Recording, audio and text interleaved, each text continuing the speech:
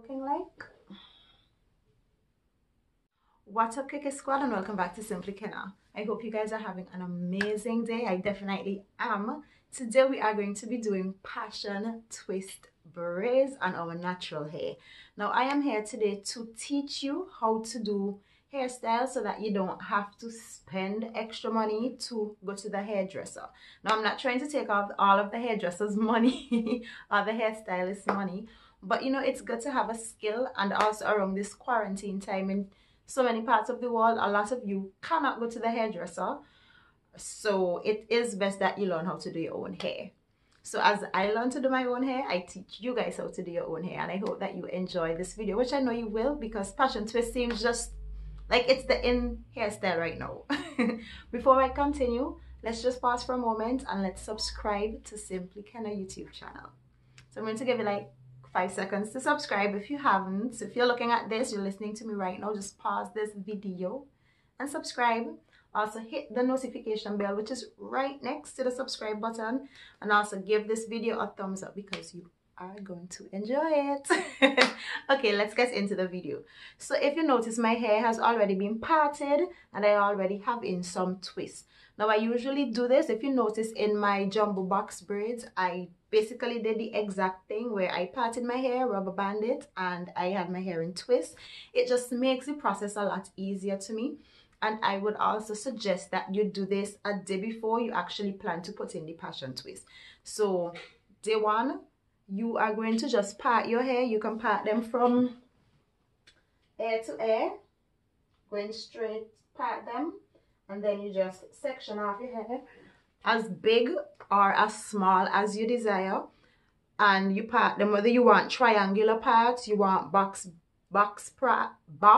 parts, or whatever parts you want. You just do whatever tickles your fancy, and you rubber band them. So first, after sectioning off your hair, you ensure that you get some good rubber bands, very good rubber bands, strong rubber bands. And I have about 33 or 34 twists in my hair total, because I know sometimes that's important. I usually want to know how much twists people have in their hair when I'm looking at hair videos. So I have about 30 something twists. This is what they are looking like. And just in case you want to do them just like mine, this is how much I have at a particular section. So after rubber banding the hair, you make sure your hair is moisturized, and put something in your hair that will keep your hair soft and moisturized. You could use any moisturizing cream. I love this one. I didn't put this in, but I do love this because I've told you guys about this several times, you know, get it? And then at the base of each, like for instance right here, you're going to add either jam, gel, edge control, or a pomade. I use the Style Factor Edge Booster, and this is in the lime scent. It smells so good. I use this to sleek this section while I grip and put it in the rubber band, because you want that shine and you want that hold as well. And then after that, I just 2-strand twist my hair, and then I went to sleep. And now it's the next day where I am going to unravel each twist and add the passion twist, or do passion twist. Now the braids that I got several braids. Let me show you guys. I have 5 or 6 packs. I do not know how much I'm going to need, but I will tell you at the end of the video how much I did use. So this is what one pack looks like. This is Water Wave, and this is the Realistic Beauty Elements Jamaican Roots Original Premium Hair. And this is Water Wave. The color is number 2. But I also have, I think I have another color. I have this as well, which is number, I don't know. But I have this one, which is a different color. And this is also, as you could see, passion twist style. So I have about 5 of these. Actually, no, I don't. I got these first, which is the kinky coil. So I'm going to do the kinky coil in the back and then put these in the front, because this is what I really wanted, the Water Wave, but this is what I saw originally. So I'm going to kind of mix them. So I'm going to do one or two off camera and then come back on to ensure that, you know, actually know what I'm doing. So I've done a few off camera because I really needed to get the hang of this. So I have done these three off camera. Let me show you them. Let me show you them from the back. That's what they're looking like. So I used, for each braid, I used about 5 to 6 individual braids or pieces. So we're going to count 1, 2, 3, 4, 5, 6. Obviously, the more strands you take or pieces you take, the thicker your braid is going to be. So the less you take, the smaller they're going to be. And because I have my hair parted about medium sized, I want them, this is the perfect length. And I did show you 2 types of braids, the water wave and the Afro Kinky. I'm currently using, so this is the water wave, which has a looser pattern, but I'm currently using the Afro, I think it's Kinky Coil it's called, let me see. I'm currently using this, the Kinky Coil, and this is what it looks like out of the package. I'll show you guys the water wave when I reach to using them. And this is what the curl pattern looks like when you are braiding them. It's a tight curl and I really like it. And it's actually quite simple.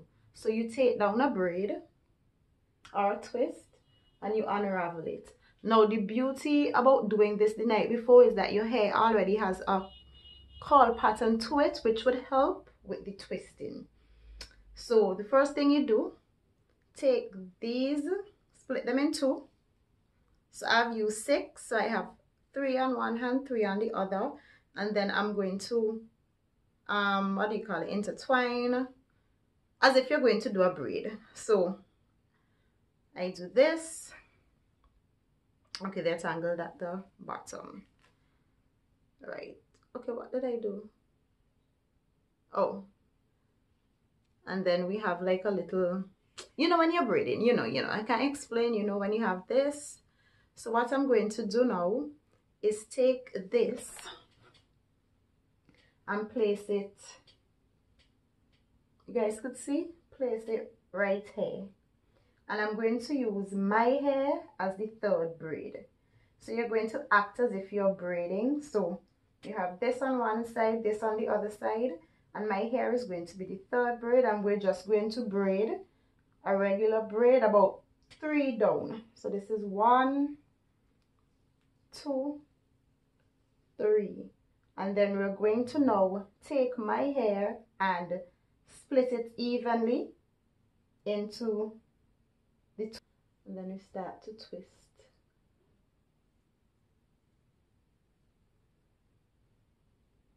Just twist tightly and twist going down.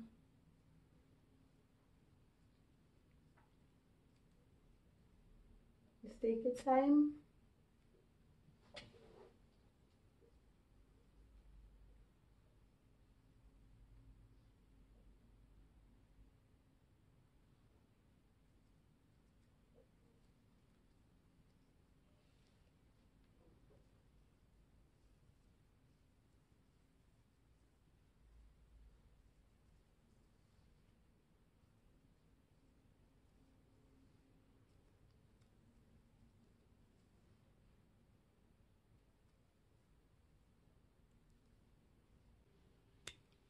And let me show you an example of one of them that didn't curl as nicely as the others. So these 3 curled nice. This one did not. Sometimes you actually have to take it out and redo it and twist in the other.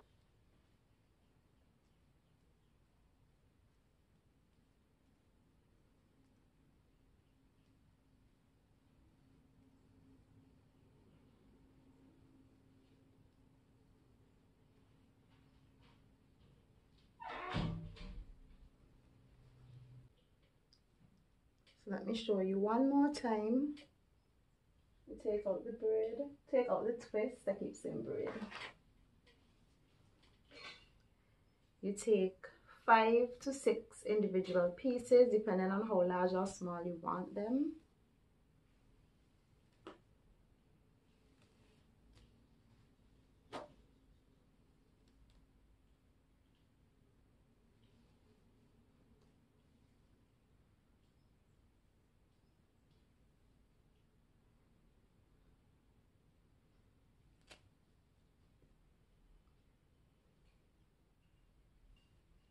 And then you separate them in half, and then you intertwine to create a knot.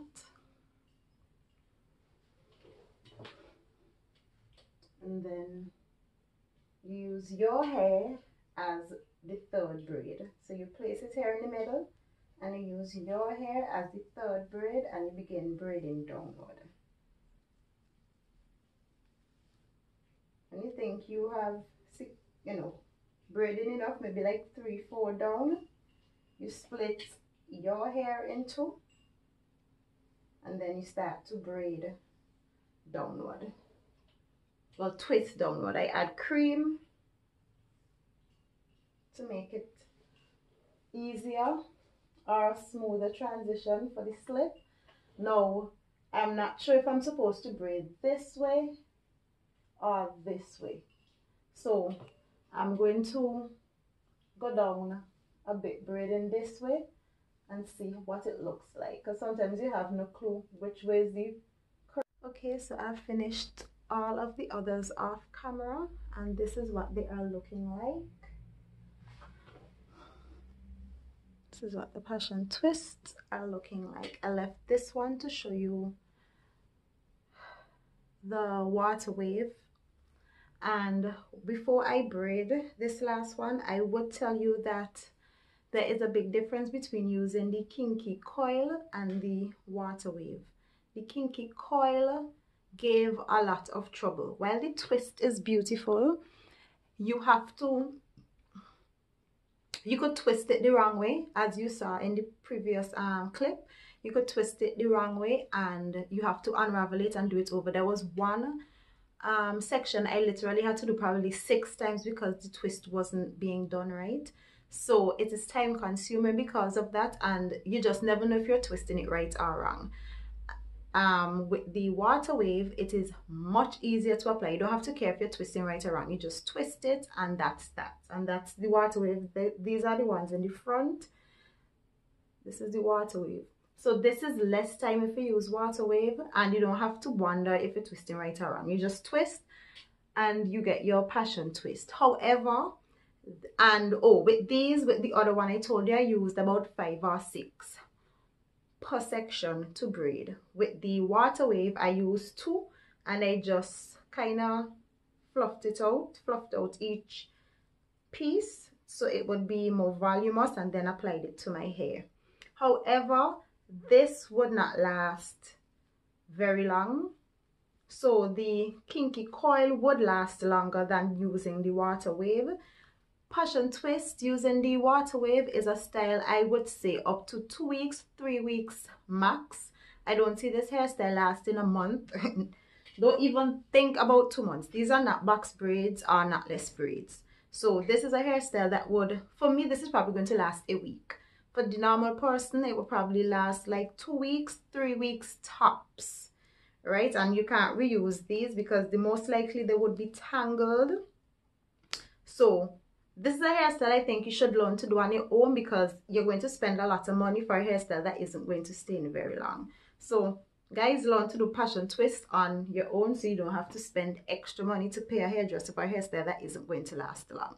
So what I do, and these kept slipping out. So there's a lot of problems with passion twist. Like, why nobody told us this? They fall out. You have to rebraid them. The rubber band method, maybe you could do the crochet method, like crochet the hair in and then twist it, as opposed to what I am doing. But this is what I did, so I'll just continue to show you. I did this, and then I continued, and then I'm taking the other and braiding it, and when I reach about maybe 3 braids down, I'm going to twist it. Now this slips out a lot, so you have to be so mindful that that doesn't slip out, because you have to be rebraiding and rebraiding. Yeah, so while this style is cute, there is a lot of hiccups along the way. Like you see, look right there, exactly what I just stated. Okay, let me try this again. There were so many different techniques that I used in this one braiding process to keep these from falling out.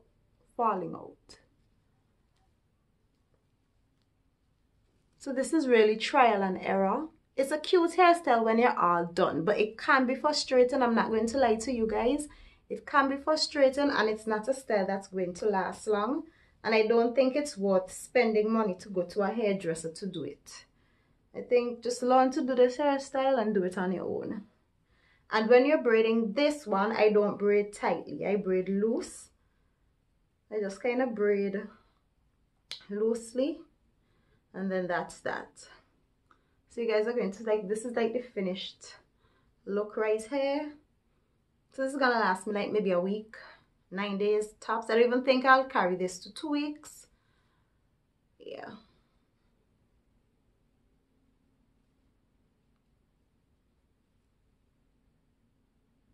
But I hope you guys were able to learn how to do passion twist using both water wave and kinky coil. I would definitely suggest using the water wave and not the kinky coil, though the kinky coil would last longer because the texture, as stated by the name, is kinky, which means it's tighter and it's more coarse.